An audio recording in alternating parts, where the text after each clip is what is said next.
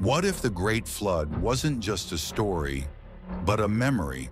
From Noah's Ark to Mesopotamian tablets, over 200 ancient cultures record a cataclysmic flood that nearly wiped out humanity.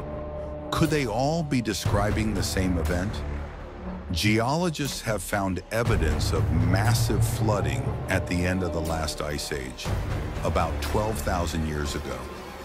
As glaciers melted, sea levels rose by over 120 meters, drowning entire coastlines. This sudden melt could have been triggered by an asteroid impact, the Younger Dryas event, which also caused extreme climate shifts.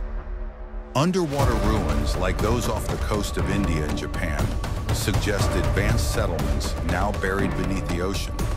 If true, it means whole civilizations were erased overnight. So was the Great Flood a myth, or the last time nature reminded us who's really in control?